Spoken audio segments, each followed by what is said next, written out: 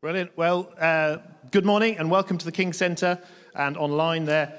Welcome to what we call a regional celebration. This is a joint service of Oxford Community Church and Lifehouse Community Church, Bicester and Banbury.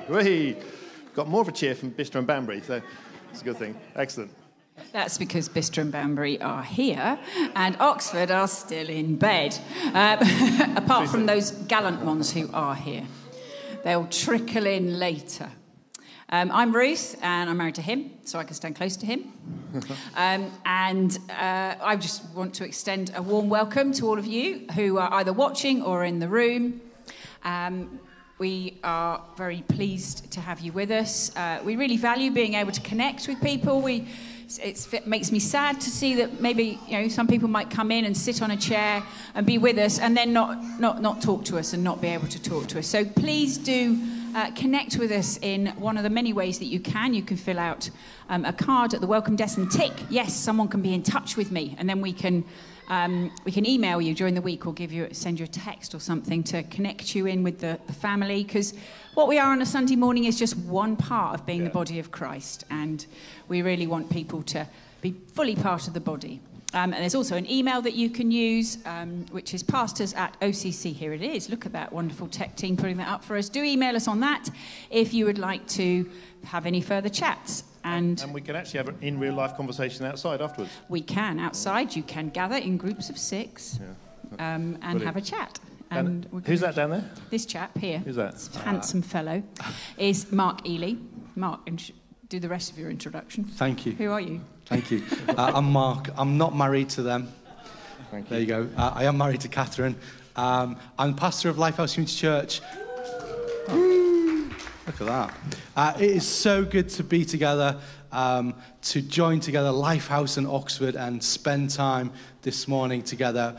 We're really looking forward to it. There's something of God rejoining us and reconnecting a life joint that has been formed for many years, but a new day of what God wants to do today. So we're really excited about what God wants to do. Brilliant. In a moment, we're going to worship. I'm delighted. We have a stage full. I'm always excited when we have a stage full of worship leaders. I'm looking forward to worship. So we have Elizabeth is actually the worship leader in charge today, but we have lots of other worship leaders as well. So that's a great thing. So Elizabeth and the team are going to lead us in worship in just a moment. For those of you online, you get to sing to your heart's content. For those in the room, we're still not allowed to sing, I'm afraid, and you need to keep your masks on. As we gather, this has become standard practice for both Lifehouse and Oxford. Now, as we gather, if God speaks prophetically or you have scriptures to share, do WhatsApp either Mark or myself. You'll have one of our WhatsApps, I'm sure, and we'll work out how we can weave that into what we're doing this morning. Shortly after 11, we're going to worship, and then we're going to just thank a few people, and then after that, there'll be children's and youth activities for 0 to 18s in 3 different groups, sort of out there. Lifehouse people follow the crowd, and Ruth will probably go and say, Ruth, you're on youth, aren't you, this morning? No? That was last week. Joe, I'm getting confused. Where's Joe? Joe, most of you from Lifehouse, and I think know Joe, and who's on children's activities? Oh, they're not in here. Brilliant. Excellent. And then Steve is going to be speaking to us at some point, and we're going to pray for what God's doing between Oxford and Lifehouse just a little bit later as well. So, excellent. We're expecting to conclude shortly after midday. Elizabeth. Actually, no, Mark, you've got something. Yeah. So, having 3 people on stage is just a bit more complicated than usual. You can go. It's good. We are going to worship, so we're looking forward to that. Shall we stand if we're able? I had this word, Hosanna. If we were able, I would be getting us to shout it out.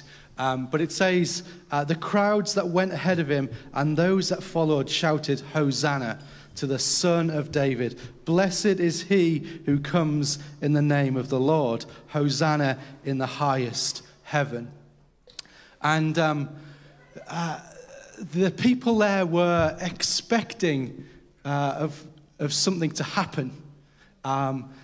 They had heard stories of their forefathers and mothers of how God had showed up and had saved them, had rescued them.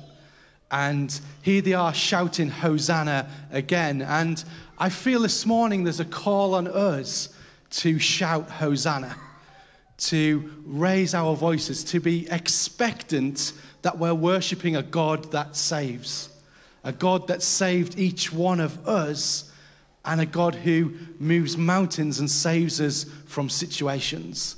There's an expectation that God wants to bring to us today. So let's open our hearts and shout Hosanna to him as we worship. Amen. And there's nothing else to say. Let's just worship.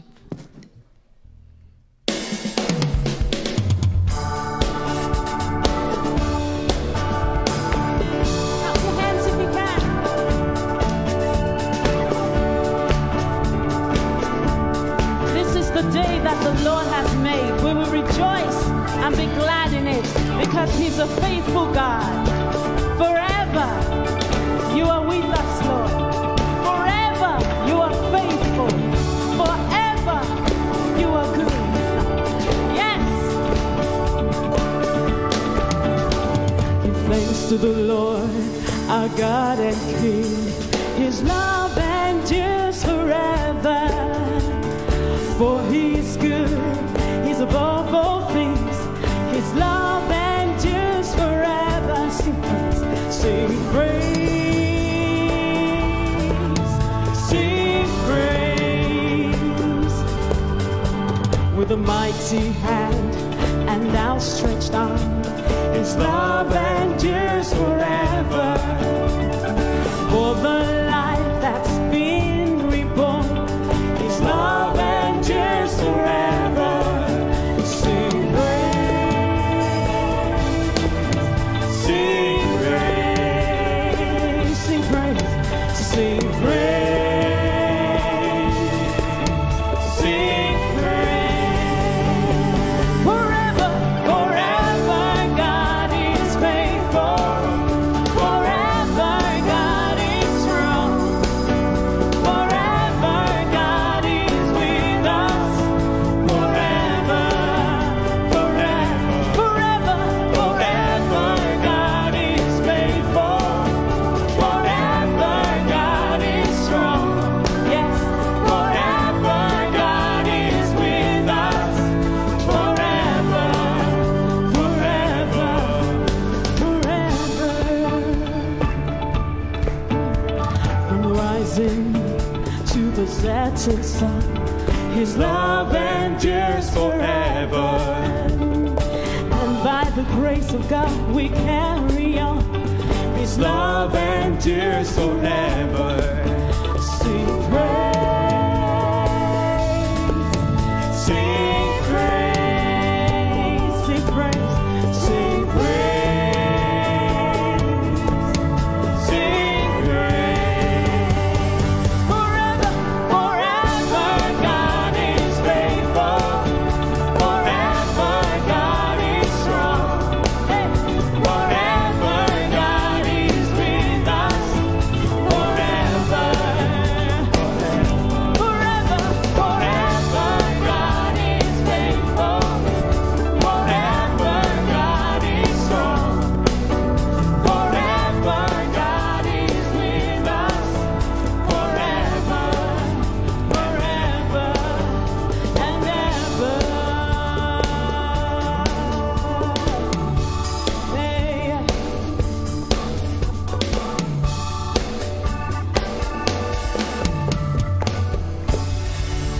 Hallelujah. You are faithful, and we give you all the praise. You deserve all our praise.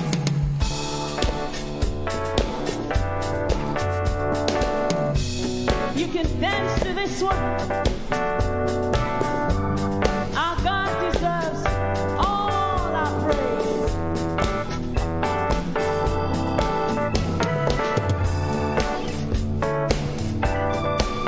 God, you are faithful. God, you are holy. And we praise you. Every praise is to our God. Every word of worship with one accord. Every praise is to our God. Hallelujah.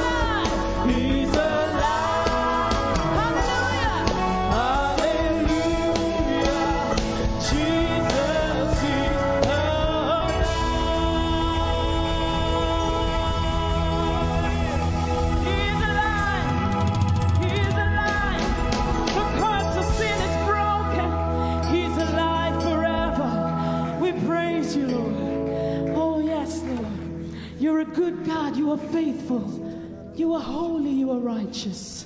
Our God is good, and his mercy endures forever. He says he will be with us, and he will never forsake us. There's a song that we want to sing, and some of the words of that song say, that you hold me even through the fire, and even in the darkest night, you are close like no other. So that tells us that there's some times that when we walk through the fire, but we walk through and we come out at the other side, we always win. We are on the winning side. Victory is ours. He has made us victorious. He has made us more than conquerors. You are good, and your mercy endures forever. Love you, Lord.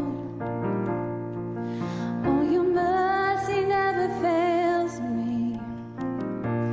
All my days I've been held in your hand.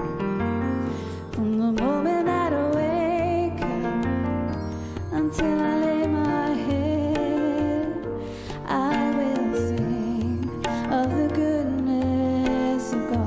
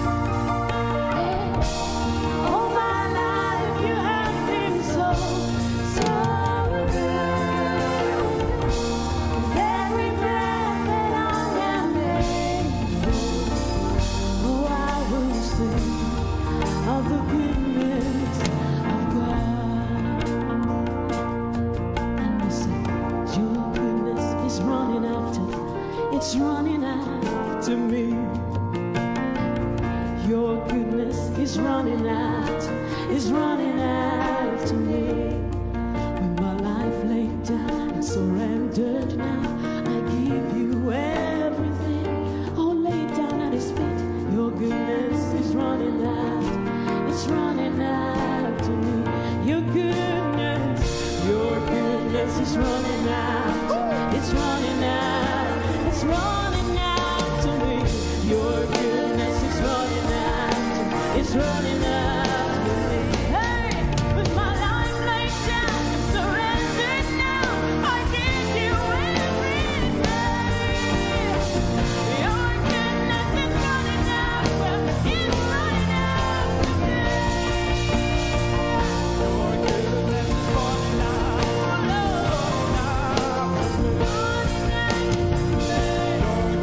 is running out.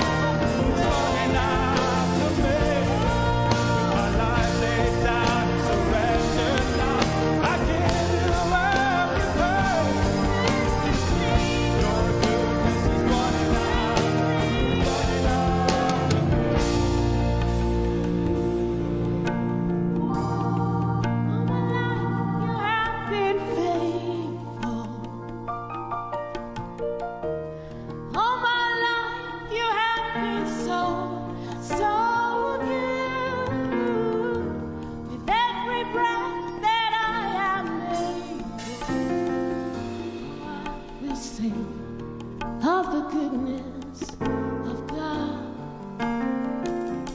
I will sing of the goodness of God.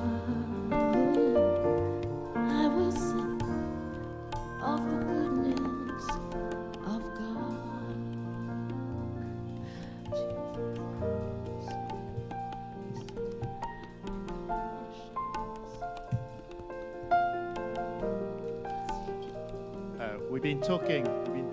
They've been singing about the goodness of God. Let's just take a moment and put words on our own lips. We can't sing, but we can put words on our lips and thank God for his goodness in our lives. We've all got something to thank God for.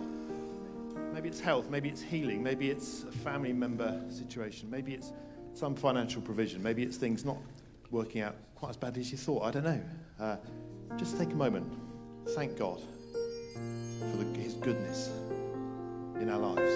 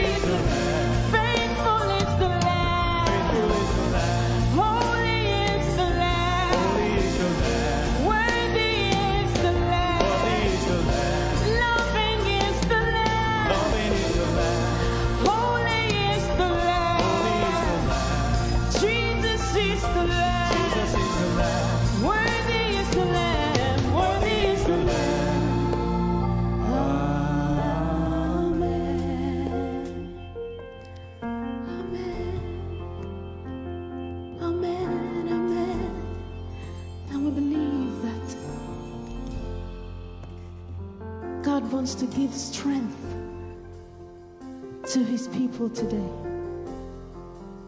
Oh, he wants to remind us that he's our strength. He's our strength. He's our strength. Oh yes, Lord. Oh yes, Lord. Thank you, Lord. Thank you for being our strength. Being our strength. Thank you, Lord. Thank you, Lord. Yes, Lord. You are my strength. Strength like no other. Whisper it to yourself. Strength like no other. Reaches to me. You are my hope.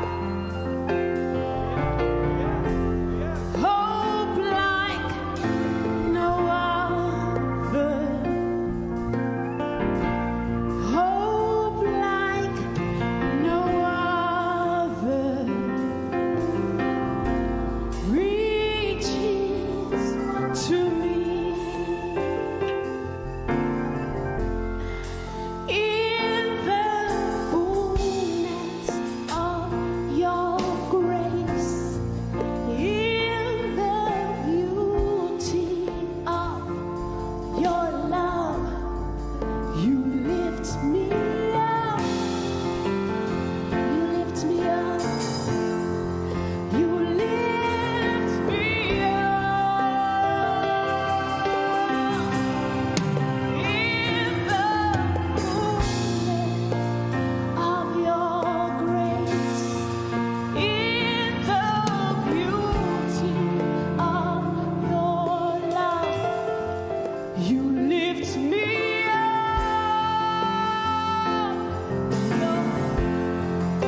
You lift me up. Come on, respond to me. You are my strength. Let him have his way.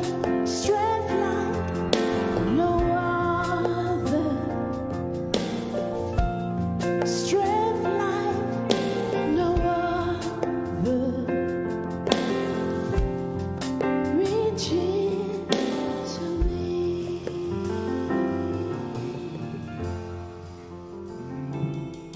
Yes, Lord.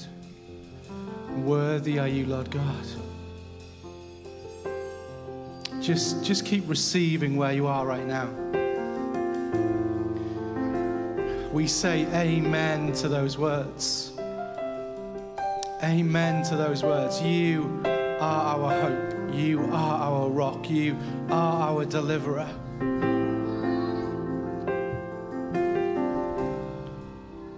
Just receive God's grace for you right now.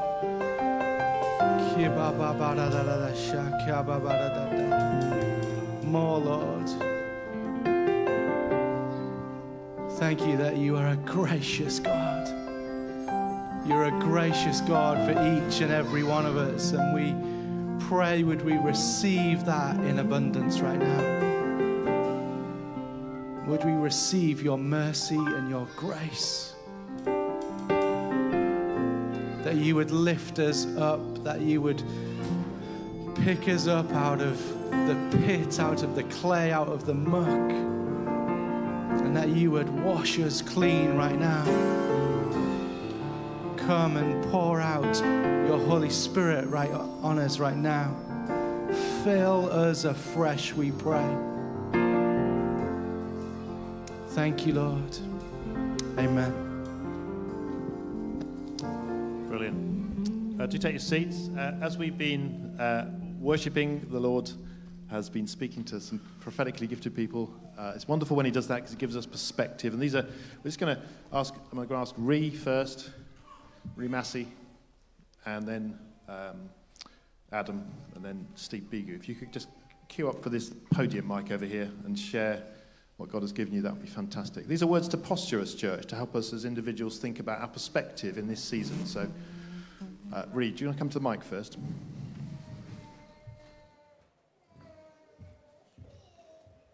Hi, good morning, church. This morning as I was praying, and God is stirring in my heart, and He spoke to me through Isaiah 43:19, and it goes, see, I am doing new thing. Now it is spring up. Do you not perceive it? I am making a way in the wilderness and streams in the wasteland. And I prayed over it, and God spoke to me to share this with the church. And He said, there are people here who's thinking like they are in the desert land, but God is calling you to shift your focus on Him, and He's saying, as you lift your eyes up to me, I am making a new way for you in the wilderness, and the spring of water will overflow. And just look at me, and I will lead you step by step, and do not lose your focus from me, because I am your strength. And God is doing new thing for you and for the church. Amen.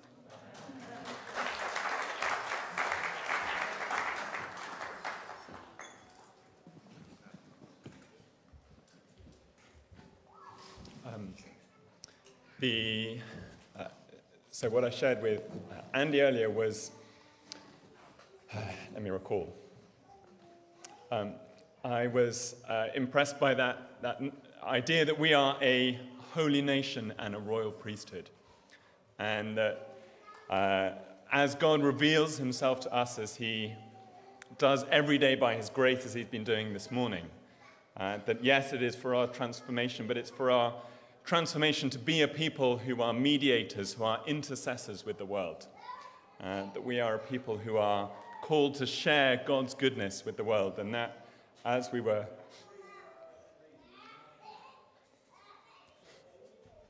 singing that beautiful, it's particularly the bridge of that song, just grips me.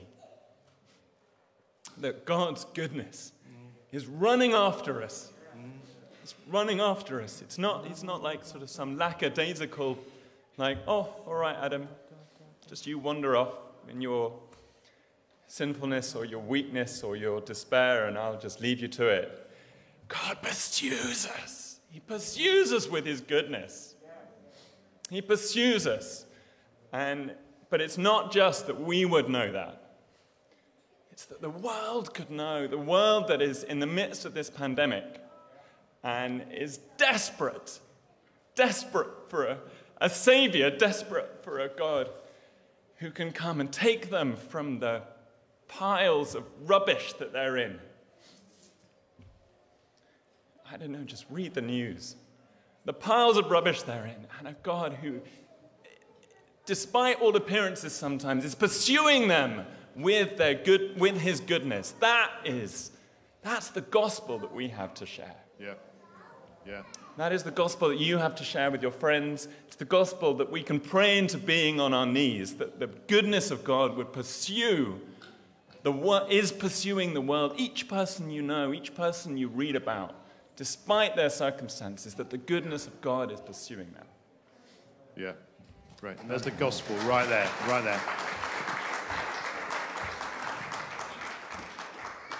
Desperate for the hope that there's a God who's pursuing you? I am. I felt God remind me this morning of this. I felt He wanted to say this. I'm coming back. I'm coming home. I'm coming back. I'm coming home. Have hope. Have hope that I am coming back. That I am coming home. Faith is being sure. Being sure of what we hope for. And certain of what we do not see. I am coming back with all my goodness. With all my goodness to heal. With all my goodness to restore. With all my goodness to reconcile. With all my goodness to bring resolution with all my goodness to bring justice. You've seen and have seen signs of my healing, haven't you? You've seen signs of my reconciliation, haven't you? You've seen signs of these things. But I am coming back. I am coming home to bring it in its fullness, says the Lord. This is not a vain hope for a temporary victory. This is a sure hope of my coming back, my victorious, pursuing goodness coming back. I'm coming home.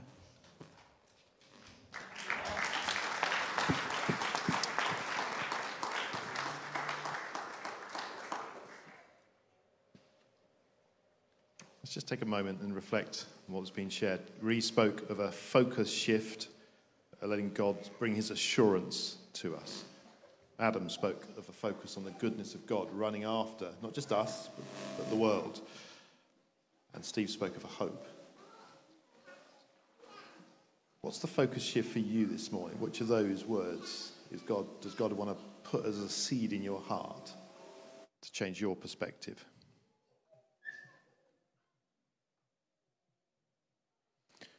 Lord, we open our hearts, Lord, we're your people, we're your servants, we're your followers, and Lord, we want to be caught up in your heart, your Father's heart for the world that Adam just so powerfully shared with us, Lord. And we pray you would change our hearts, even this morning, Lord, where our hearts need a little shift, a little adjustment.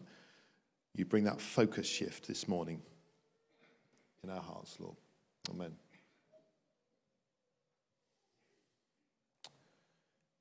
Brilliant. We're going to come back to some of that, some of what God wants to do with us this morning when Steve comes to speak in a few minutes.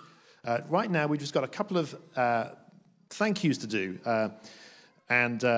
So, Ruth, you're going to come and join me?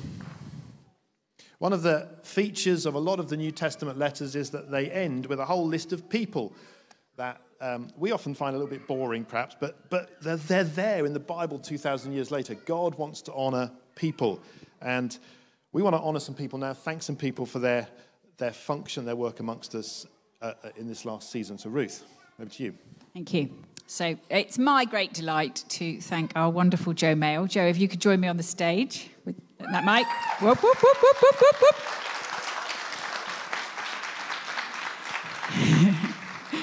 Did you know this was happening? No, she didn't know. She works well by the seat of her pants, so that's okay. Jo is just coming into land, having done her apprentice this year with OCC. She has given her time. Jo, take the mic over there. What have you been involved in? What have I been involved? So I've helped Ruth run the youth work. I've done a day a week at the King's School, helping teach there. What else have I done? I've done some student work. I've helped with the student work and some training up in preaching and speaking and that kind of teaching capacity. Yeah. So who has enjoyed hearing from Jo this year? Who's actually enjoyed that? Yes. We have seen Jo grow immensely in the way that she speaks to us from the Word. She's grown in her love for the Word and her handling of the Word. It's been a delight to see that. And young people, I just want to say you've done a good job while she's been involved with you, because now she decided she's going to go and be a teacher. She decided she loves young people, so you've done a good job, Oxford Youth. Well done. So, Jo, I got a little gift for you. Yours is the small one. Yes. Well, yes, and I want to personally say thank you. Thank you for all your support. She's great to work alongside. If ever you get the privilege of being on a team with Jo, it's great. I see lots of nodding heads out there. Am I praying? I'm praying for her. That's great. Father God, I want to thank you for Jo. I want to thank you for just her sense of fun, Lord, and for her gentle heart, Lord God, that is open to you and has received you this year in many new ways. And that, Lord, where she stepped out into new things and seen you faithful. Lord, I want to pray that as she steps out into teacher training, that, Lord, she would prove you to be her faithful, true and loving God in all of the challenges that she meets. And we just want to pray for your blessing on her as she goes forwards. Amen. Amen. One of our normal habit at these moments might be to... Our normal habit at these moments might be to gather around and sort of pray further. Feel free to do that outside afterwards. And if some of you who've got a prophetic gift feel the Lord speaks for any of these people we're going to thank, then do please share that with them. In these days, it's a little bit more constrained, but actually we can still hear God for Jo as she moves into this next season. Brilliant. Mark, you're going to do something now, I think. Great. I want to add some of my thank yous as well. In this season of COVID and coming back into some normality and meeting, we've been hugely blessed by Oxford Community Church in helping us in all sorts of ways. Yeah, give them a round of applause. Yeah. We really appreciate it, and I just want to add a few other thank yous. Let's clap at the end, because we might be here for a long time. For worship, for Chris, Jenna, Dan, Elizabeth, Emmanuel, Josh, Rich, Noah, Jane, Beth and Mike, and especially to Beth. Beth has been a tremendous help in just sorting things out and getting things going, and have just given themselves to helping us, and it's been fantastic. To people in the tech world, as I call it, I don't know what I'm doing, so it's good. Andrew Clark, Tony, Nick, you've just been fabulous at setting up stuff and making things happen that it's just there and it's brilliant. For those that have come to preach, Lois, the McNicholls, Carol, Joe, Steve, Andy, Simon Jackman for coming and prophesying. Thank you so much. Let's give them a round of applause.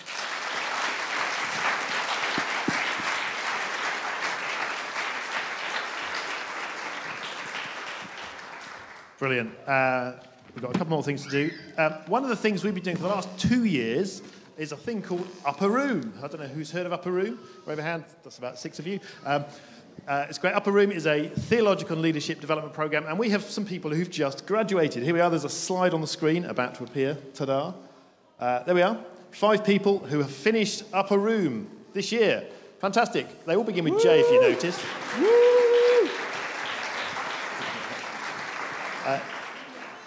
Yeah, most of them begin with J. So if your name begins with J, you might want to think about doing Upper Room next time. We're going to start again in a year's time, but I wanted just to honour them. They have endured working through this course in a pandemic. It's been mostly online. They have kept at it. They've done a fantastic job, each of them. They've each grown and developed and grown in a confidence in God's word. And, talk to one of them. There's people there in both of our churches. Talk to one of them and find out what it is that was about. And if you want to find out more, look at our website. If you look at our website, there's a training page. There's a link there to Upper Room. And some of you might be interested in doing that in 2022 to 24, which is the next time we're going to run that. If you want to do it in a couple of years' time, you might want to think about doing Step First, which is a neat segue to Mark. Good segue. And a slide's going to come up as well. Step is starting this November, goes through till March. 3 Saturday mornings, 3 Sunday evenings. We look at how to lead in the church, how to lead in the workplace. We look at how to share life, how to see people grow, how leaders lead others. We look at how we lead with the Holy Spirit. We look at a whole load of different leadership aspects. I want to encourage you to think about, is that something you could do and get on board with? We've had many people do it over the years. We've been running it for a number of years now, and it's been fantastic just to see people gain something new or to springboard them into where they are in their leadership. So do check out the website or ask myself or Andy a bit more about that. Brilliant. Okay, so this is your cue, Alison and Jo. Go.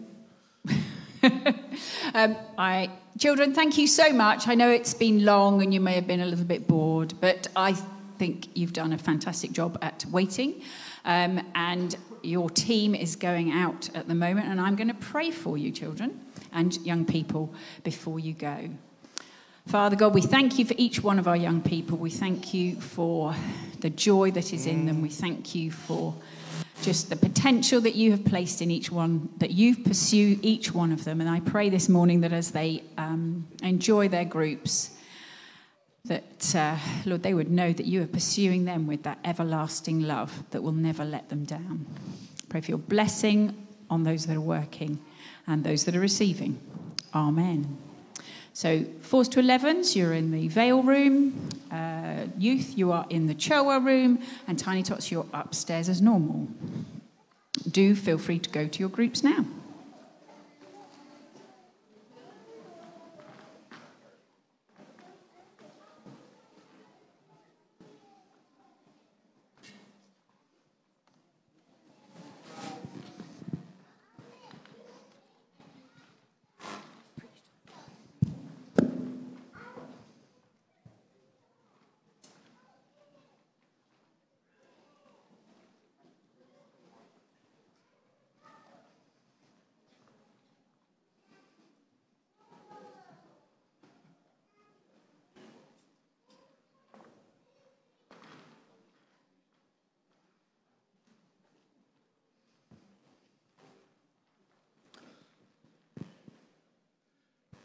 There's still more to do this morning. God still wants to speak to us. Amen? Amen. Has he been speaking to you so far? Yeah. Okay, some of you, good. Let's open our hearts to what else he's got to say to us in a moment. Steve's going to come and join me. And we would normally take an offering at a celebration when we gather together. We're not going to take an offering today.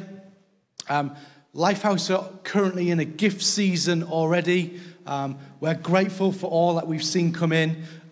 Please do pray and think about what is it that God's asking you to give in that season. And then Oxford are going to enter into a gift season, I think in the autumn. And so start praying for that. Start praying, what's God asking you to give into that gift season, as we believe God's asking us to do more as a region as we move forward in those ways. So do pray. Let's be a generous people with all that God's given to us. Steve, come and join us. You got a microphone? Great. I do. Oh, look at that. Good. Steve, pizza or pasta? Pizza. Pizza, okay, good. Football or rugby? Normally rugby, not at the moment. Ooh. Let's try this one. England or Italy? England. Oh, okay, good. He has family that live in other countries, so that could have been a little bit tricky, couldn't it? Maybe. We all know Steve. Steve is a great blessing to us. And let me just pray as he brings God's word to us. Lord, we thank you for Steve. We thank you for what you've put in his heart. We thank you that he's a man of God that seeks after you and seeks after you for each and every one of us too. And I pray you would fill him afresh with your Holy Spirit. And I pray that you would open our hearts and minds to hear from you in Jesus' name. Amen. Amen. Thanks, Mark. Wow. Hi, everyone. This is our first joint meeting as Lifehouse Community Church and Oxford Community Church since January 2020. And what an 18 months it has been. Way back before that, even that meeting back in December 2019, there were 3 spiritual fathers of decades of leadership in our network of churches who each sensed God drawing them to the text of Isaiah 43 and to the particular verses that Ree has read for us this morning. This is what I was going to speak from this morning. This is a portion of Scripture that was originally intended for Hebrews living through an incredibly hard season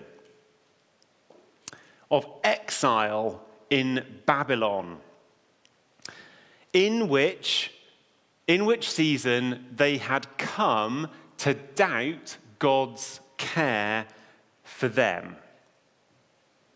And they couldn't see a better future.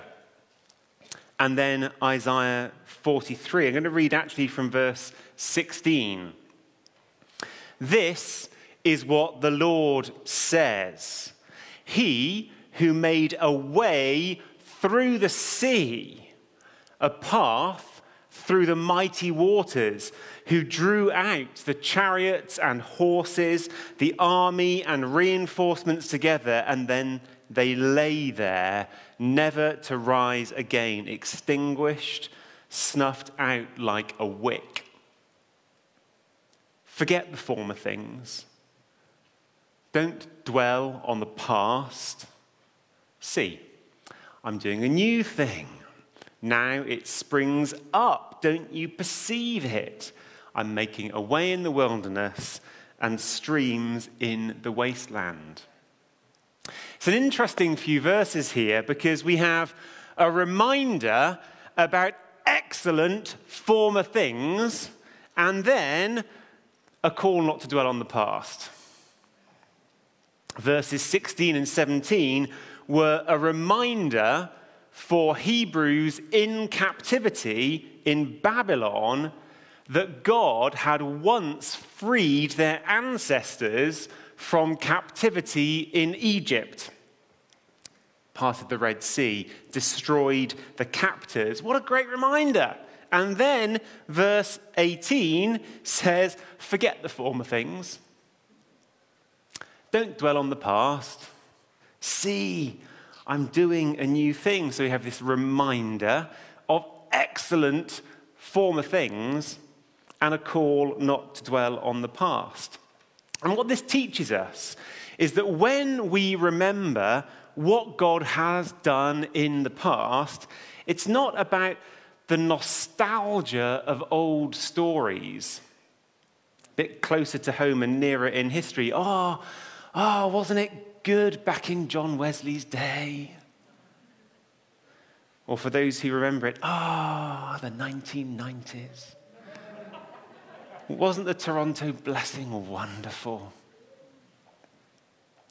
Not remaining there, but allowing stories of God's former deeds to remind us who God is, and therefore to expect him to act in our day now. God says, yes, I brought the people out of Egypt.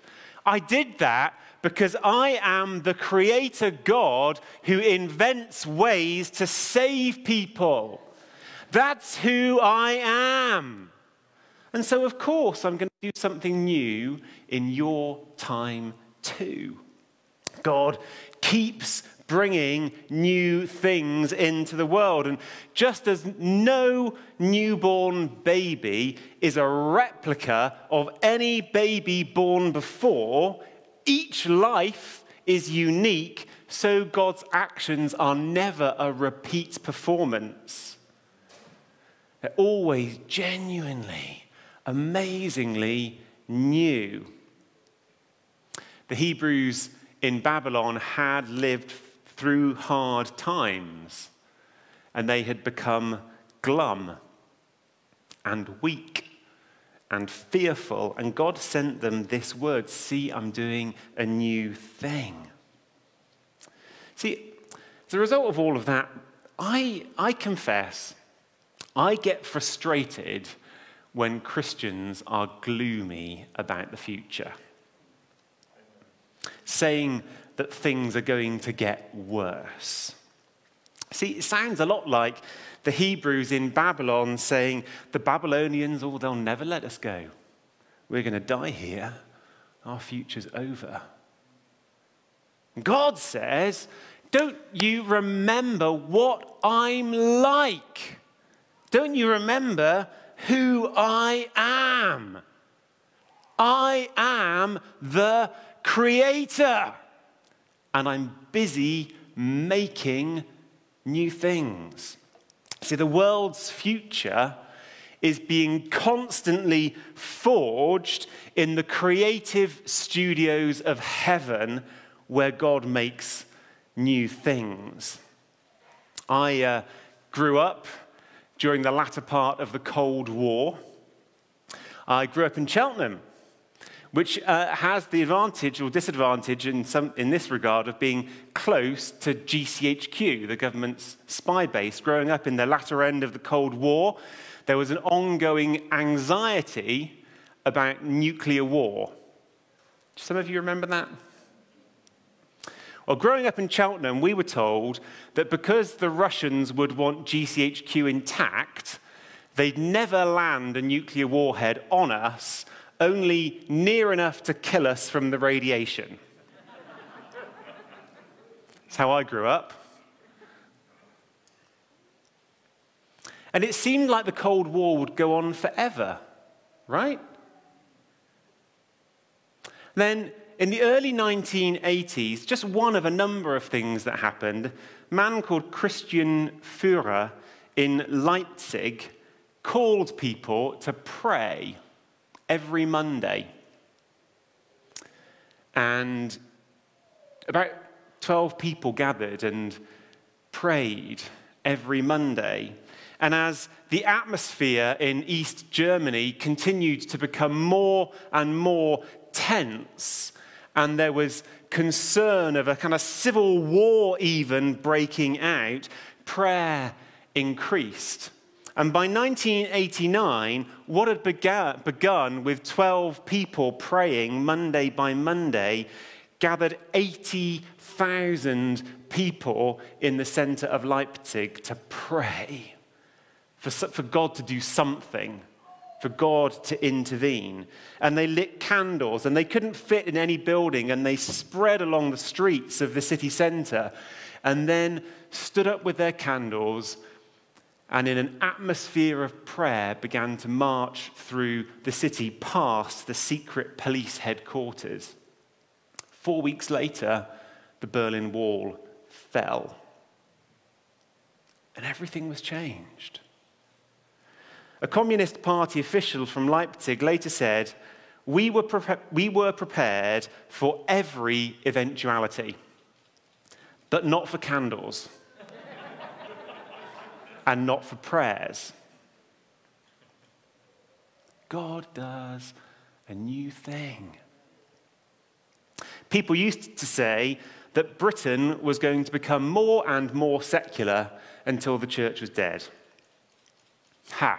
And then God caused churches to explode with growth across the global south and sent millions of his children here as Bible-believing, Spirit-filled ambassadors of his kingdom. New churches planted, new levels of prayer followed, and a new recognition that faith is more than just a European cultural heritage. It's our global hope. Today, as we consider the climate crisis or the massive backlog in untreated illness due to COVID, why do we assume the worst? When God Almighty delights in inventing ways to save people. Now, look, I'm not minimizing those challenges. We are in some serious trouble. And we will remain deeply in trouble, barring some huge interventions. But I want you to know that God does intervene. He does step in, and he does new things. And I want you to know that God has been energetically at work throughout 2020 and 2021. And what I'd like to do with the rest of this message this morning is just try to describe to you some of the good things that we can see happening right now Things for which we can thank God because he is the giver, indeed the maker of all good things. He has been energetically at work. If I could, Dan, have that slide, I have a picture that I hope will convey this. God is making holes in long-standing barriers. This is what I want to help us all to see this morning. God has been busily at work making holes in long-standing barriers. Thanks for the picture. You can bring it back up now and again whenever you think would be helpful. Truth be told, we all like a good barrier. As long as it's in what we consider to be the right place. Walls make us feel secure. They also clarify what and who belongs where, and who is in charge in each place. Hence the phrase, good fences make good neighbours. You know what you're responsible for, where you are, where other people are, and things are in their boxes. And we all like a good barrier in the right place. But barriers, as you know, also can prevent people from connecting with each other. And God desires his church to be united and to draw together people from every tribe on earth. Reading from Ephesians 2 and some parts from verse 13 onwards. In Christ Jesus, you who were once far away have been brought near by the blood of Christ. For he himself is our peace, who has made the two groups one. And Paul's writing here about the group of the Jews and the group of everyone else. He's made the two groups one and has destroyed the barrier, the dividing wall of hostility. His purpose was to create in himself one new humanity. He came and he preached peace to you who are far away and peace to those who are near. And consequently, you are no longer foreigners and strangers, but fellow citizens with God's people and also members of his household. And in him, you two are being built together to become a dwelling which God lives in by his Spirit. God is energetically at work, and he's still seeing through to completion this project that Jesus decisively began to defeat the walls that divide people. Actually, we've known for a long time that this is God's heart, to dismantle barriers. But if we're honest, we've often resisted the dismantling of barriers. We find the removing of walls to be disorientating and stressful. And God has been at work through this pandemic when all of the boundaries seem to be all over the place. Can I hug you? Can I take my mask off here? Can I be there? Can we travel? When so many boundaries have been in question, God has been at work and has been enjoying making holes in some long-standing barriers. And I want to describe to you 4 different barriers that I see God has been attending to. The first one is the barrier to entering church. A barrier to entering church. God is using a combination of the pandemic and the internet to punch a hole in the barriers to entering church life. And I have in mind here especially the hurdle of plucking up the courage to attend your very first church meeting. For some of you, for some of us, that was quite a while ago. We might not even remember, might have been when we were children, but if you imagine turning up to your local, atheists club for the first time, or your local Gurdwara for the first time, and wondering, what will it be like? There's enough of a hurdle there for people considering coming to church that they never come. Before the first lockdown, 2020, online alpha was not a thing. By the start of June 2020, just 10 weeks after the first lockdown began, there were 1,500 alpha courses running online, and the number of guests on them was seen to have tripled. And there's a growing number of stories of people who've plucked up the courage to attend a church meeting after having watched online. Those of us who remember life before the internet,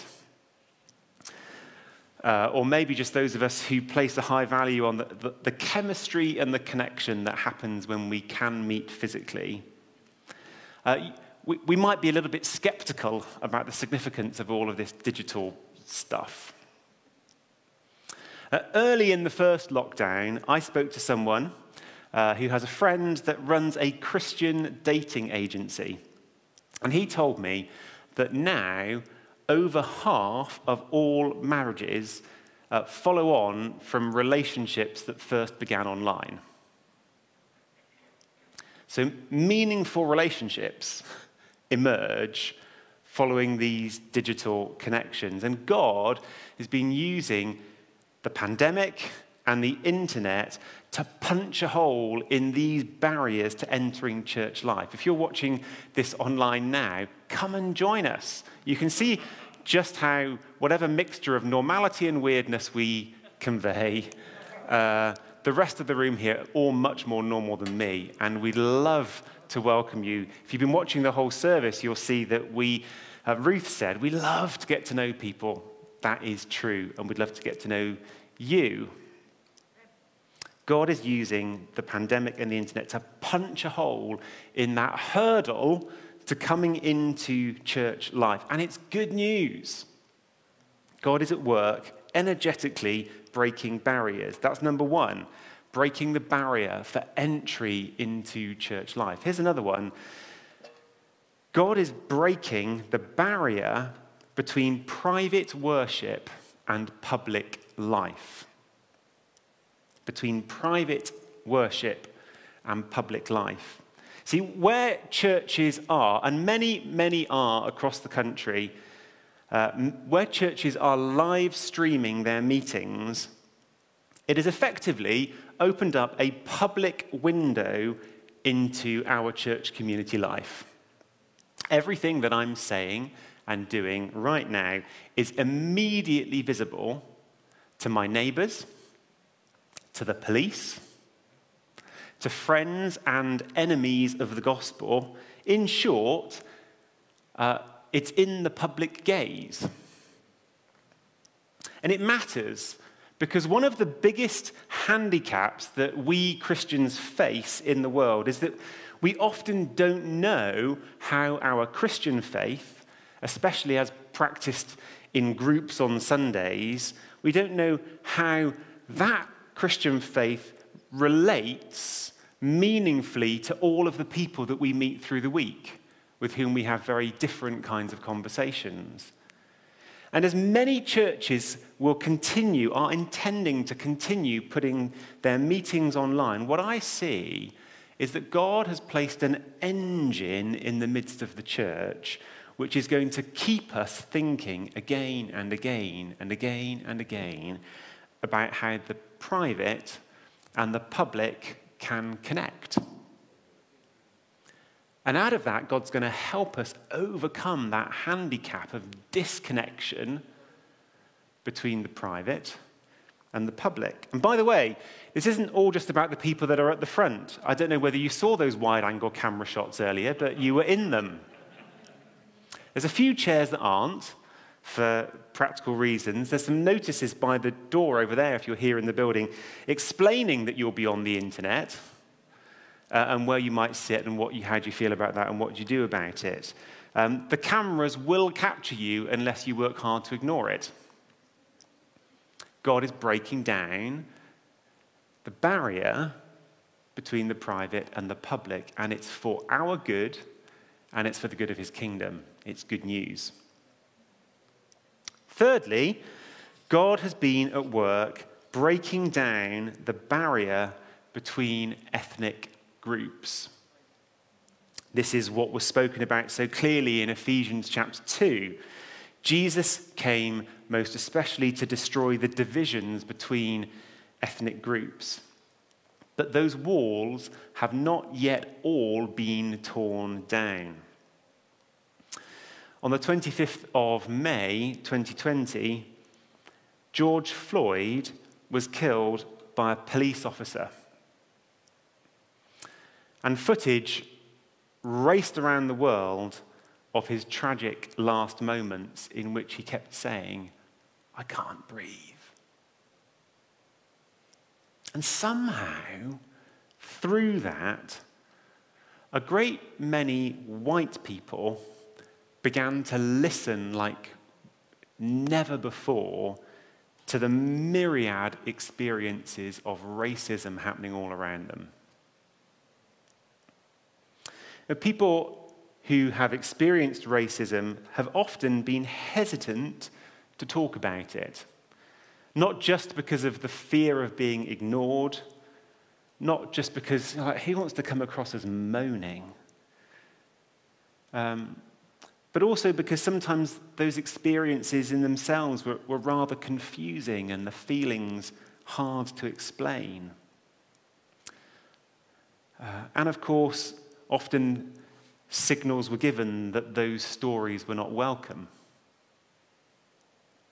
But something changed in 2020, and many of us realized for the first time how much those stories need to be heard in order that we can all understand more and we can be helped to change as we should.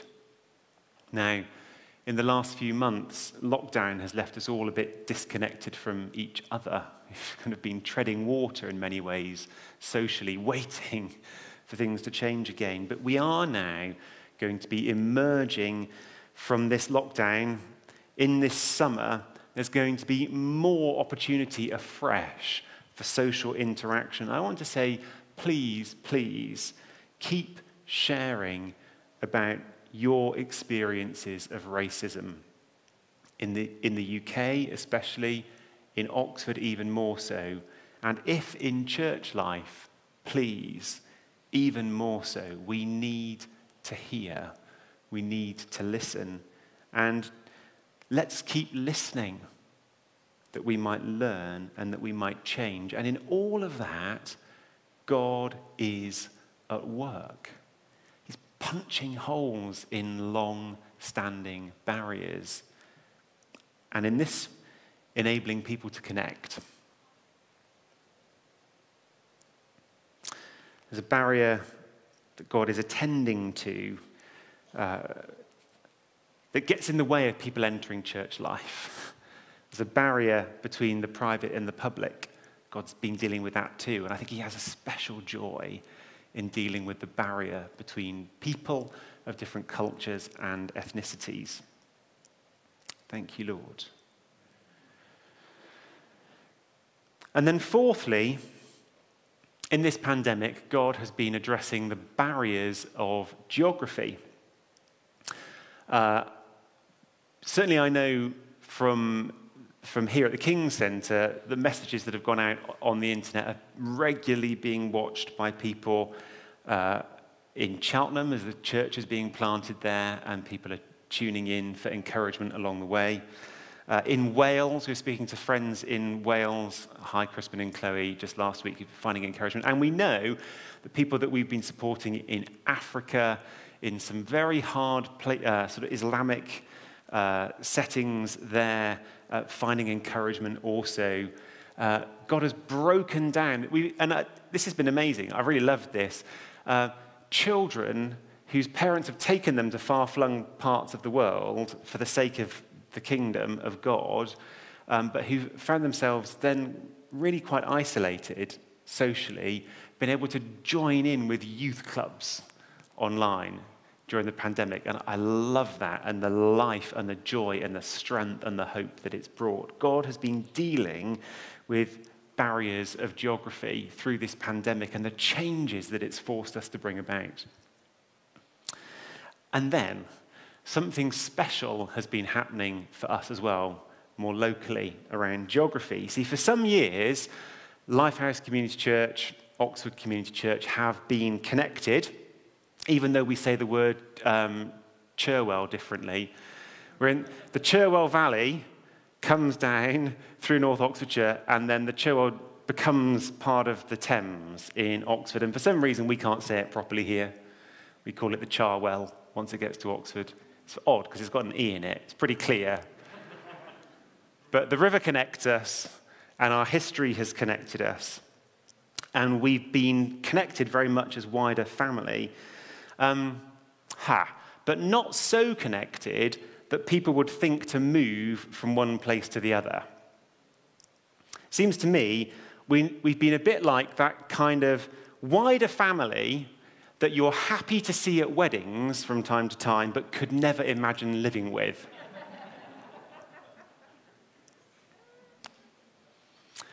And then, in the spring of 2021, God began to do something quite remarkable. Through a series of conversations, some people in Lifehouse came to ask for a closer relationship with Oxford, and a clutch of people in Oxford Community Church have heard a clear sovereign call to move to the Cherwell Valley and to join Lifehouse. And in just a moment, we're going to hear a bit more about that, and we're going to pray into that. But I want to say, this is God energetically at work.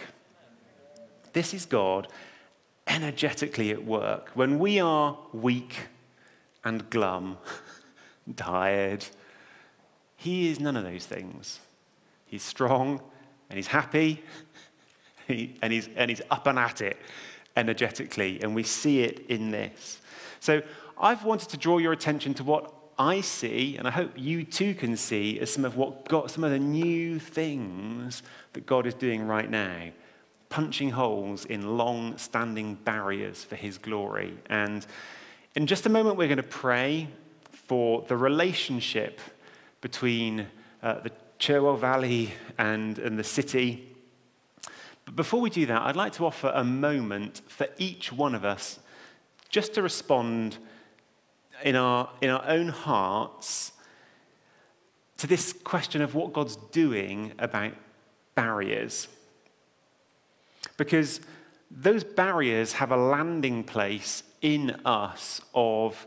The landing place is that where we have fear or prejudice towards people that are different from us. Those are the landing, those are the foundations on which the unwanted barriers get built.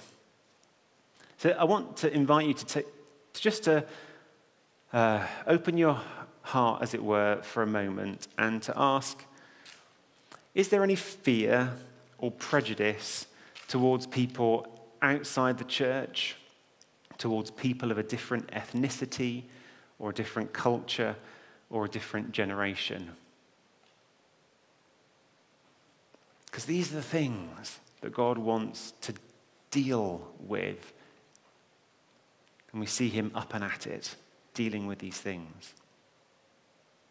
So, Heavenly Father, we thank you that you are at work, Creator God. And we pray that you would free us from fears and prejudices that divide, whether they divide us across geography or across ethnic difference, or divide us from those whom you love outside of the church, whether there's even a division that just sort of sits right through the middle of us ourselves as the private part of us and the public part of us. Lord, all of these divisions, would you come and heal in our own hearts I pray in Jesus' name.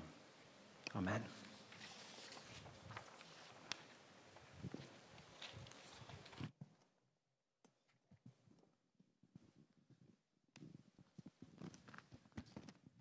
Brilliant. Steve, you going to join us? Sorry, too many bits of paper.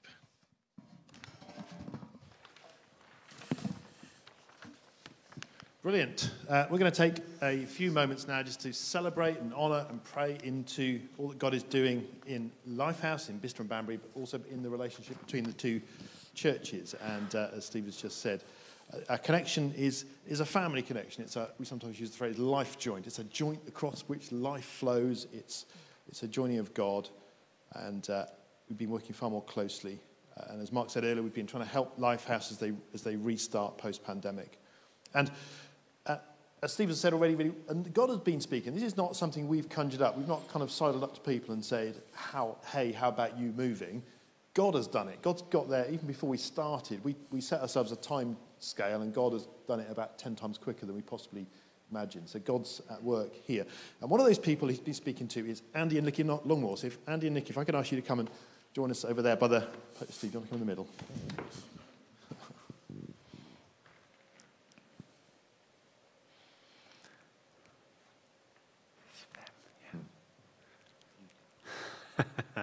Well, it forced me to say a few words about Andy and Nicky, which is a wonderful thing to do. I've made a note to make sure I don't forget one or two things I intended to say. When Bev and I, you'll remember, when Bev and I were in our early married life, you were our small group leaders. Really? Yeah, well, it obviously passed you by, but it meant it landed for us. And Andy and Nicky showed us how to act kindly towards people in the community around us. I remember first really clocking Andy in particular when we were meeting in the cinema, and you had the regular habit of giving hot chocolate to all the taxi drivers that queued outside. Goodness knows how much love was shared through all of that. But I also distinctly remember us being led by you to give out donuts at an event in South Park and being moved on by the authorities because we didn't have a license for doing so. So we learned some things together along the way. But I'm just so grateful for the love that God has put in you that's overflowed and impacted Bev and I and impacted so many more. You are considerate and wise, determined to follow the Lord, and are people that others can rely upon. And if anyone in Lifehouse, where you're moving, don't know these things already, I'm just giving you a heads up about the blessing that's coming your way. When the Leeds Community Church began in 2002, you served as key supporters for Rich and Kate, and I don't know how the church would have worked otherwise. I was trying to work out when it was that the Leeds Church was left without leaders and you offered yourselves. I'm thinking 2014, but maybe it was 15. It was a while ago. You offered to take on leading the church and have led with the same care and wisdom that we'd seen before. And you've led through some very testing times. And I know that those in the Leeds will have thanked you profusely for all that you've done. I want to add my thanks. These are a couple of exemplary character. I commend them to Lifehouse wholeheartedly, as God has spoken. And you're off on a new adventure. There you are, diligently following the Lord. I want to say thank you. That, I think, is for you. I shouldn't touch it, should I? But you can pick it up on your way, and I think we're going to pray. Yeah, we're going to bring a few other people up and then pray all together. Could you just say, how is it that God called you to move on? Just a little understanding of that would just be really helpful, insight into how God speaks. So been on the Leeds a long time. There's some wonderful people doing and seeing God do wonderful things. A while back, on Friday mornings, pastors in Oxford Church would get together with Mark and Kat and pray. And in those meetings, I'd just get that sense of, do you know, part of me wishes I could be in Lifehouse helping Mark and Kat, but I've got a mission here on the Lees. And it was just a few months ago that we just kind of felt God saying, do you know what, it's time for a new season. And God was speaking to us about moving. Talked to Andy and Ruth and they were quite gobsmacked because obviously God had also been speaking. This whole big conversation thing we weren't involved in, but we did know that God was speaking to us about moving to Bicester. So yeah, we're on our way as soon as we can get our house sold. Brilliant, fantastic. Well, if you'd pick your gift up and then stand down the front here somewhere, we're going to get a bunch of people lined up along the front, and then we're going to pray all together. Fantastic. I was just thinking, actually, I think I knew you even before you had led Stephen Bev's house group. I remember coming to a house group in Nikki's parents' house when before the Lees got started. Yeah. So, yeah, anyway. Steve said no reminiscing is allowed, so... Brilliant. Chris and Stephanie, would you come and join us, please?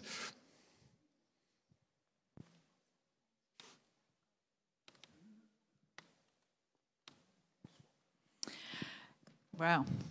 Chris and Stephanie. Stephanie's losing it. Don't lose it, because I'll lose it. These are exciting moments, but they're also sad. That is the pain in the Oxford Church, is that we walk with one another, and then often God takes those that we are very precious and takes them on to new adventures. And that has happened to Chris and Stephanie. And is Chris going to do the talking? Yeah, maybe Andy might have to take over soon. How's God leading you guys? So at the start of 2020, we were just feeling a little bit unsettled, I think. And then we got a card in the post from Ruth, and on the front of it, it said, "Look, I'm doing a new thing. See, it springs up. Do you not perceive it?" So thank you, Ree, for bringing that again today. That's been a real confirmation. And yeah, God has just been speaking over and over again about this move and this process. And I thank him that he's been speaking so clearly, because it is hard leaving you guys in OCC.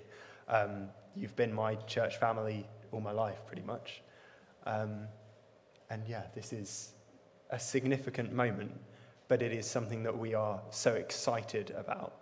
We are so excited to be joining in with Lifehouse. And I think we've already, over the past few months, just seen a shifting in the atmosphere there. So yeah, we're on board. And we live in Bicester now.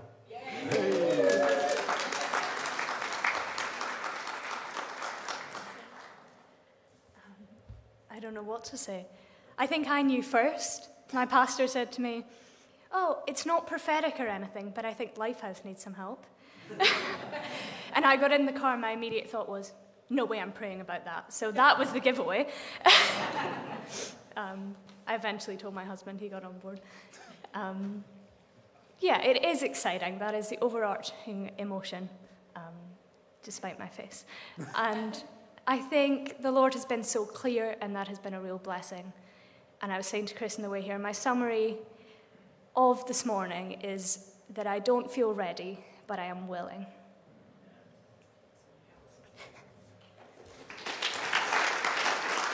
Brilliant. Yeah, if you could come down the front as well, of lurk at a suitable distance, that'd be great. And God has been active in someone else's life. Well, everyone's obviously, but Ori and Hannah, would you join us up here, please? We've got lots of newly married couples coming your way, so all of you mature. Chris and Steph are still in their first year of marriage, as are Ori and Hannah. Yeah, masks off when you're here. It's about the only plus of being able to go on the stage. So God has been active in your lives. How many weeks married are we now? 9. 8, 9. They already don't know. 8.5. 8.5. Okay, we'll compromise. That's very good. Well done, guys. So all in the run-up to the wedding, God was speaking. And tell us a little bit about what he did there and what you're excited about. Yeah. I actually, before I start there, since I've got the mic and I can do whatever I want. Oh dear. Turn him off. Turn him off. Just want to thank all the youth parents for the incredible gift that you gave us to mark our wedding and our marriage. And thanks to you guys, we now have a Hoover, which is really exciting. So, yeah, amazing gift. Thank you so much. We've not sent out cards yet, but we will. So, yeah, God, obviously the amazing backdrop to the things that have been going on is our marriage. We've been married for just over 2 months, and I guess in the turbulence of that, we weren't really on board for switching plans. And I was working in Swindon, and we were planning to move to Swindon. Housing's cheap, sounds like a no-brainer, but God had other plans, and really it's been changes in work, home and church. So 3 of the really big things in life all happening at the same time, and in essence, God really gave me an opportunity, and I pushed on the door, and Hannah and I prayed about it, and lots of other things tumbled through as well, all with God kind of pushing, that mean that we've ended up in Banbury. And maybe you want to just talk a little bit about finding a home. Yeah, one of the exciting things as well was once there was this new job, we didn't know, we were looking again for somewhere to live, and we'd spent months and months trying to find somewhere to live, and then there was we looked at a flat, and the landlady herself was doing all of the sorting of that, and we ended up finding out we had a mutual friend or mutual acquaintance with her, and it was just like God's favour in that, and it sort of felt like home as soon as we stepped over the threshold, and yeah, so that's wonderful. So you're now firmly established in Banbury. Very good, very good.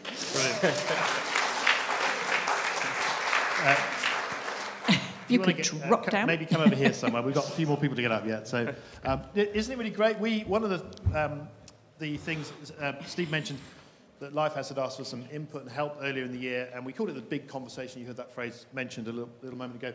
One of the outcomes from that was young people, younger leaders to move and mature pastoral gifting. And I think right here, we've got it, haven't we? Isn't that fantastic? God has fingered people and moved people on. It's just amazing what he's done, the way he's heard our prayers there. Brilliant. And we're going to pray for these people who are feeling stirred to come.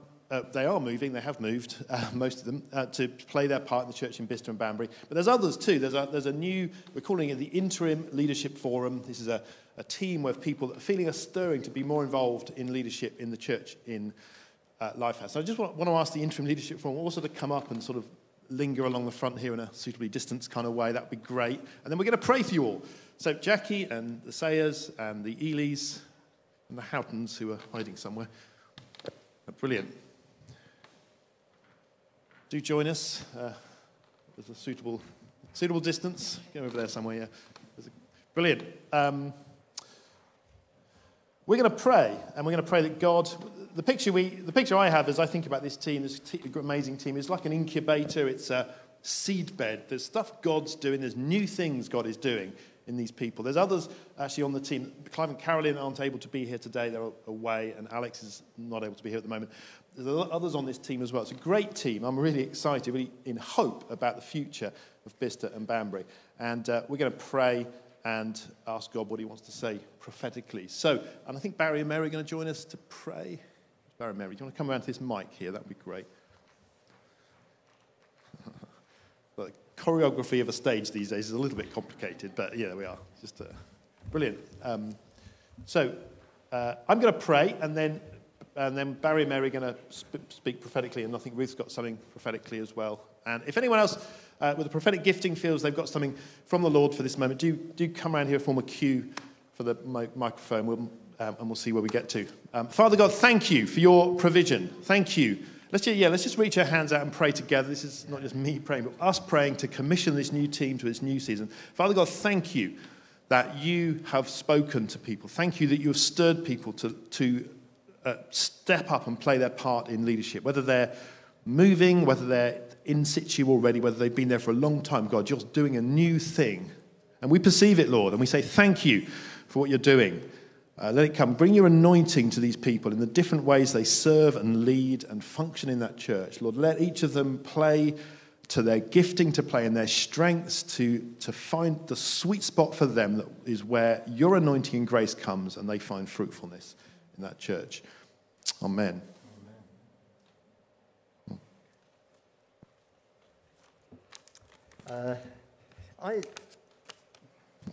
It's worth just saying, Barry, for those of you who don't know Barry and Mary are just a wonderful, we see them as like spiritual grandparents in the church. They planted the church in Bicester, which has since become a church in Bicester and Banbury.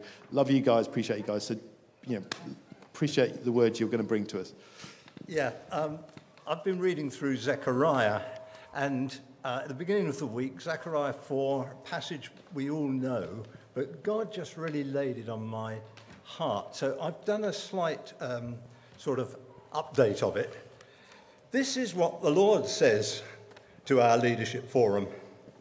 It's not by force, nor by strength, but by my Spirit, says the Lord Almighty. Nothing, not even a mighty mountain, will stand in your way. It will become a level plain. And just two things. I'm not going to preach a sermon on that. There's so much you could take from it. But, we're in a time of God's favour. Lifehouse, we are in a time when God is sending us good people, when he's changing the atmosphere, when he's putting a new sense of hope in our hearts. God is changing the atmosphere. It's a time of his favour. And the encouragement is to us, now is the time for us to respond. Now is the time that he will increase us. Now is the time that he will grow us, mature us, move us on, that nothing at all will stand in our way that he can't overcome. And I suppose in a sense that's nothing new, but it's just what God has done in my heart is put what is hopefulness into a certainty. Because God plants faith in our hearts, doesn't he? I know we respond in faith, but there is a gift of faith. And that's what I want to pray for all of us guys, you guys, if I may. So, Father, first and foremost, I want to pray for your power and the anointing of your Holy Spirit to fall on each of these folks in fresh measure. Lord, you have been gracious through the years that I've walked with you, and I've seen you pour out your Spirit. And I just cry out to you now, Lord, pour out your Spirit in new measure on each of these folks. May they know a fresh depth of anointing, a fresh depth of courage. And Lord, I pray, and I speak a blessing over you, of a new depth of faith, a new certainty in your hearts, a new rising up in your guts that says, yes, this is the day of the Lord's favour. Yeah. This is the day that the Lord has brought us to this point for. And I just speak a blessing of release of faith, a release of encouragement, a release of strength, and a release into new and great things across the Cherwell Valley. Amen. Amen. Amen. And Father God, we thank you so much that your call is on each one of these lives. It's on all of our lives, Lord. And we know that we can trust you totally for the future. And I remember someone saying to us when we first went to Bicester, if God's called you, he'll equip you. So don't panic, anyone, because God's equipping is there for you, each one. And I just pray that on you now, in Jesus' name. Amen. Amen. Amen. Brilliant. Simon, Barry, Mary, if you want to just go this way. Go this way, yeah. just felt God wanted to encourage us, encourage people in Lifehouse for the prayers that have been prayed over the years and even decades towards this time. And I felt God saying, you know what I've been doing as you've been praying? I've been mulching the soil in this place. I've been digging it in. I've been putting fresh fertilizer, fresh compost on this soil and getting it ready for these people to arrive, getting it ready for you, for new growth. And I feel like it's been an active work of God. And you may have felt like your prayers have just been against a glass ceiling. And he says, no, I have been mulching my soil and getting it ready. And I saw the mulch, and it wasn't normal mulch, which just looks dark and brown, doesn't it? It had little specks of crystals in it. And I felt like God was saying, there's a number of things I'm putting into the mix in this church at this time that are like these crystals, like sharp crystals that sparkle in the light. And it's like there's a new, fresh type of gifting coming to this church, new crystals that are within this mulch that you will see over time grow as they're taken up by the plants and the new people. And he just wants to encourage you to look out for particularly the new giftings that are coming in different ways. And it's not necessarily new giftings just within the new people. God is going to bring new giftings out of people who are already part of this church. So he's just saying at this time, look for the sparkles in that compost. Look for the new giftings that I'm bringing out and cultivate that. Brilliant. Thank you, Simon. Hannah? Interesting that we're talking about mulch. The picture that I had when I was praying for you was of you as a community tending a large allotment garden. And you each had different things that you were doing. It was a very beautiful, calm, pastoral scene. Everything was growing beautifully. But when I looked more closely at the plants, there were not tomatoes and aubergines, there were babies. And it was a sense that you are a community of gardening midwives. And midwives are an incredible bunch of people, aren't they? If you've ever had a baby, you know that they are cheerleaders. They are experts at celebrating with couples when they have this new baby, but they're also very discerning when something's not right. They're experts at knowing what they're doing, and they're a safe pair of hands. They're also grief counsellors. They meet people. They're equipped to meet people where they're at in all of the different spectrums of life that can happen in that birthing room. And just the sense that God was going to be growing in you this teamwork and this sense of gardening and community together with him, but also in a very broad spectrum of skills, and not to be afraid of that. This is not going to be, this is going to be messy, and but it's going to be like beautiful and difficult messy, and he's with you in the room. Brilliant, thank you. A couple more, and I think we're going to draw a line. Yeah, a couple more and a couple more. I just felt God saying, I could see an engrafted branch of what's happening at the moment that's going to bring new, fresh life to the tree. But then I just saw, I heard the Lord saying really clearly in my mind, new birth, new birth, new birth, new birth. There's like a transfer that's going to cause life, but then it's new birth. It's exactly the same sound from the Spirit that Hannah was saying. I just want to echo it. No, I agree, Steve. I've not seen God line people up so quickly for a move for quite a long time. And I think God's up to something. God's preparing for something, absolutely. And it's about new birth. Bev. Hi. My attention was drawn to the painting I did last week, which is just over there, for those that are in Lifehouse, about like a whirlpool. It's representing like a whirlpool.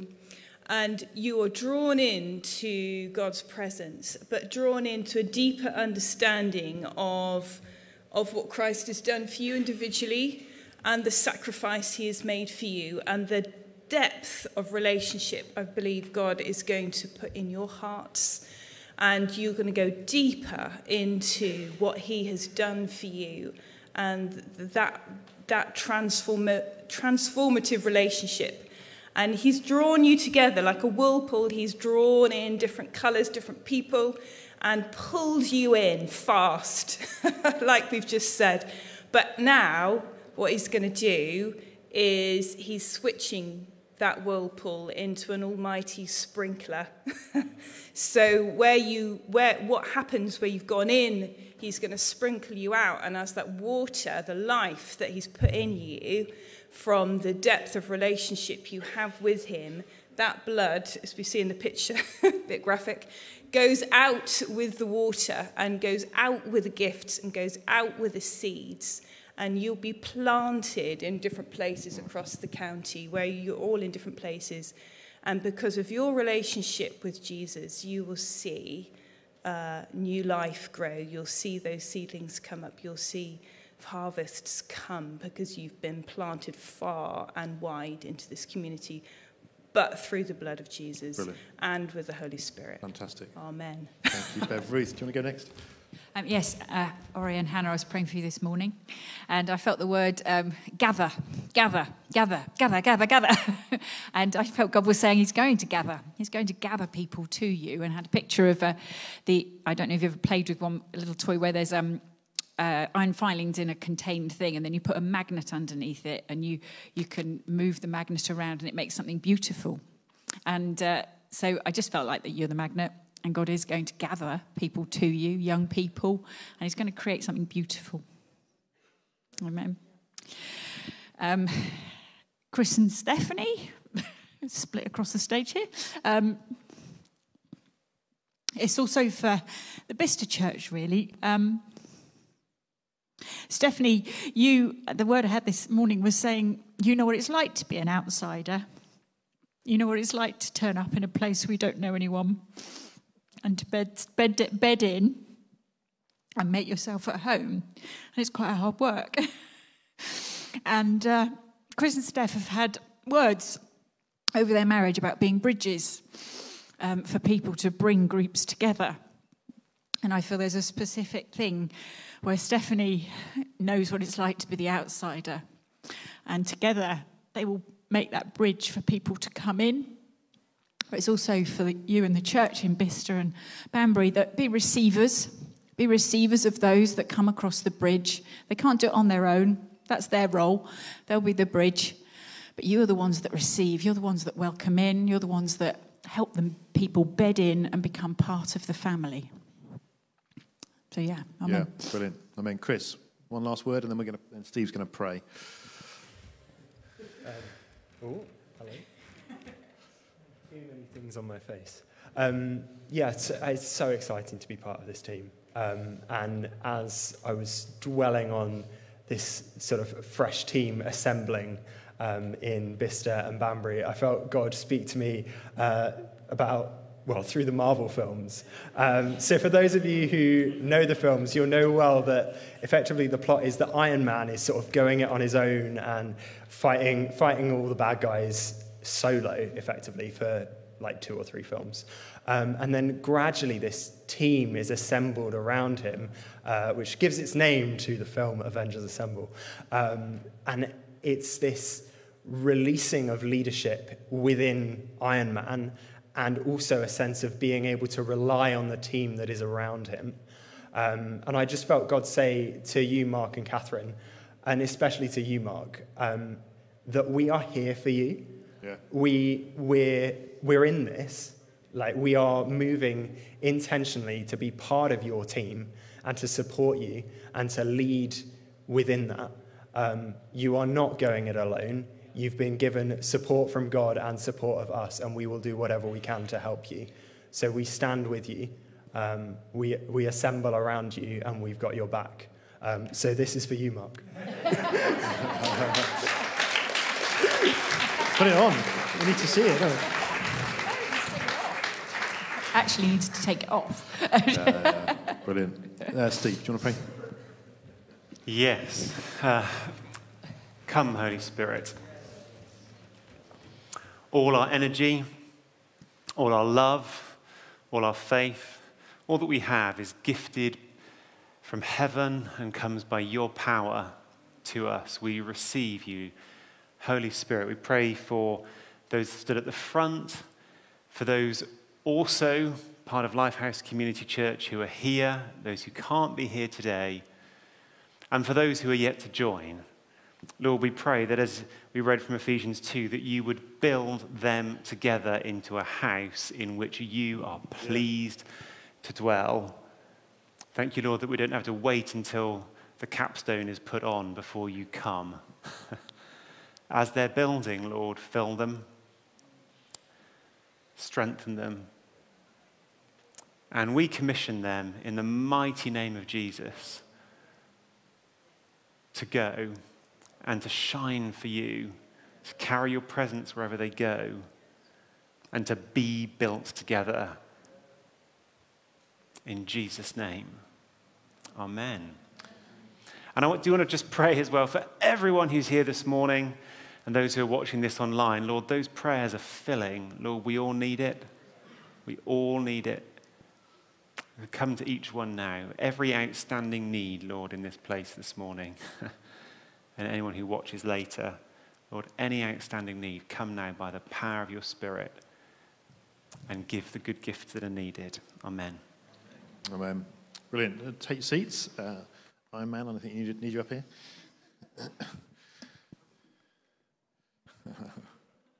Brilliant. Just to say to the church in Oxford too, this is not a somehow goodbye, we'll see you in 10 years' time, we'll see you at the odd wedding, as to use Steve's analogy. This is not a wedding-only relationship. We want this to be a more active relationship. There's going to be ongoing life and flow and connection between the two churches, and looking forward to seeing what God does in the months to come.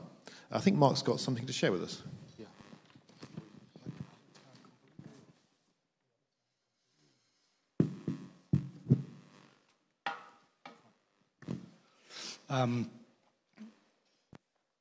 As I was praying for his meeting, I believe God gave me this phrase that you've released the few, but now I'm going to release the many. And I don't believe this is just for Oxford, but this is for both churches. He gave me 3 categories. One was chains. The other one was sideline or benched. And the other one was on the pitch but moving position. And God wants to release the many. And for some of us, we've got chains of doubt, fear, unbelief. You don't think you can do it. And God wants to release you from those chains. I saw them physically falling off people. They were around your chest. They were linking your foot to your chair so you couldn't move. I saw them being broken and falling off people. There's people that either you've put yourself on the sideline or on the bench, or maybe you feel like others have benched you or sidelined you. God wants to say it's time to come on the pitch. It's time to play your part. But it's time to get with the vision of what he's already speaking of, not bring a new vision. There's moving into a position that's within the pitch, that's already going on. The play is in play, but are you going to get on and play your part? And for those on the pitch, God's saying, will you move?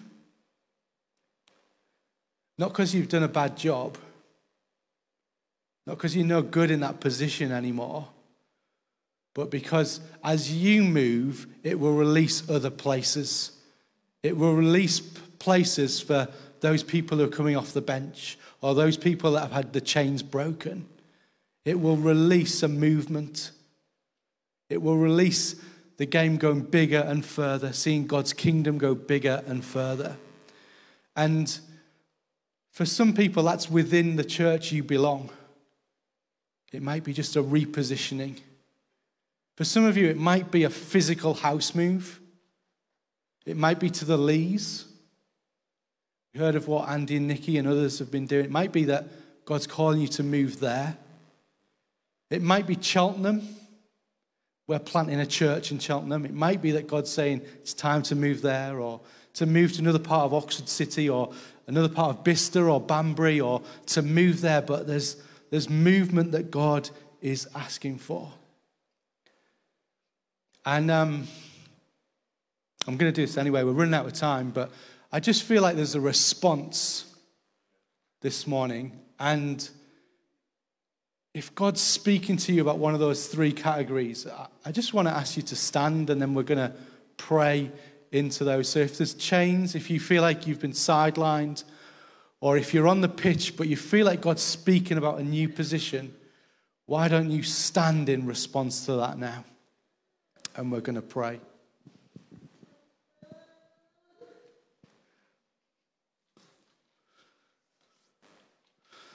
Those of us that are sat around these people, reach out an arm. We can all join in this prayer.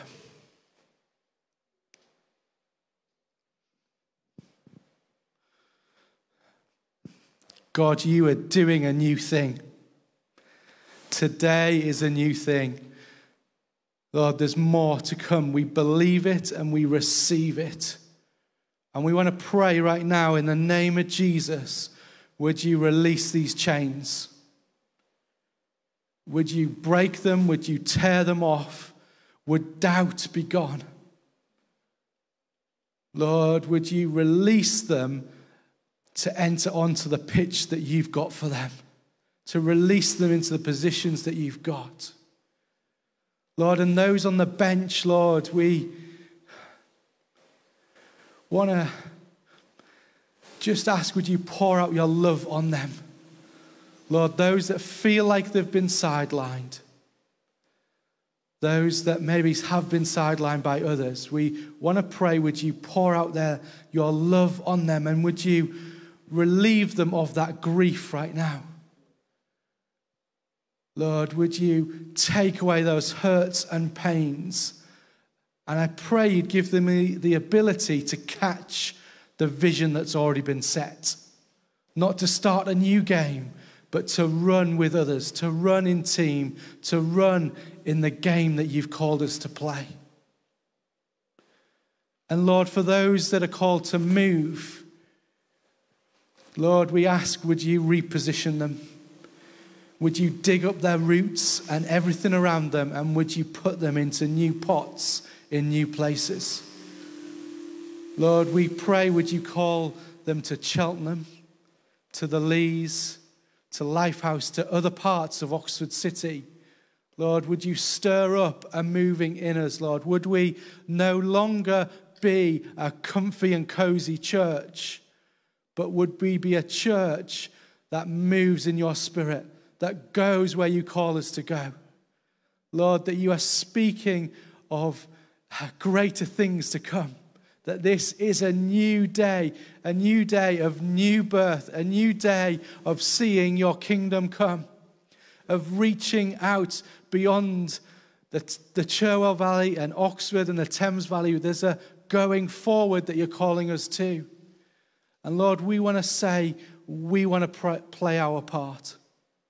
We want to be on the pitch. In Jesus' name, amen. Please do be seated.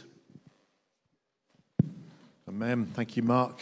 I love it when we start to hear the voice of God through the prophets. So there's been quite a lot shared this morning. We'd encourage you to go back and reflect on that and weigh and just pray it through. You can easily just go back to the live stream. Straight afterwards, you'll be able to go back and just play the various bits again. And it would encourage you to do that, so that we're taking the word of God seriously and weighing it as the scripture encourages us to. We're done. Parents, you need to go and get your children right now, please. Sorry, we've overshot a little bit. Parents go. Now, if you're on the live stream, thank you for joining us. Have a great day. Goodbye.